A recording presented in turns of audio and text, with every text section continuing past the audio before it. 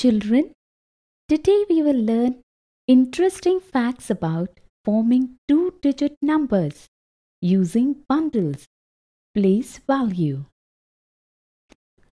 Children, can you make bundles of tens out of these 43 ice cream sticks? But ma'am, these are 43 ice cream sticks. How can we make bundles of tens out of these? Let me explain. There are 43 ice cream sticks. First of all, Make one bundle of tens out of them. 1, 2, 3, 4, 5, 6, 7, 8, 9 and 10. Here is one bundle of tens. Come on, Billy. Now make the second bundle of tens from the remaining sticks. 1, 2, 3, 4, 5, 6, 7, 8, 9 and 10. This is the second bundle of tens. Now form the remaining bundles 1, 2, 3, 4, 5, 6, 7, 8, 9 and 10. Look, we made a third bundle of tens also. Lily, now you say whether you can make another bundle of tens from the remaining sticks or not.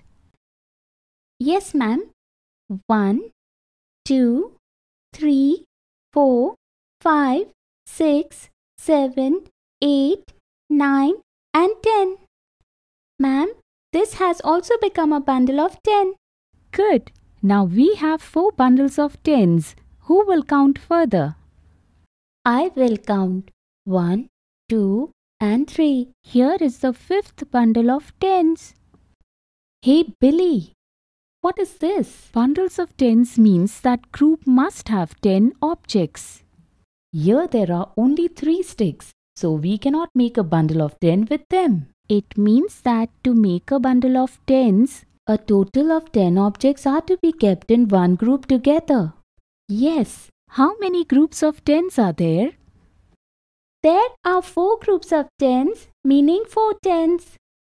4 tens means 40. Now besides the bundles of tens, how many sticks are left? There are 3 sticks left. Adding 1, 2 and 3 to 40 makes 43. Children, remember a group of tens mean a group of 10 objects. Yes, ma'am. Children, today we learned interesting facts about forming two-digit numbers using bundles of tens. In the next video, we will learn adding numbers through grouping.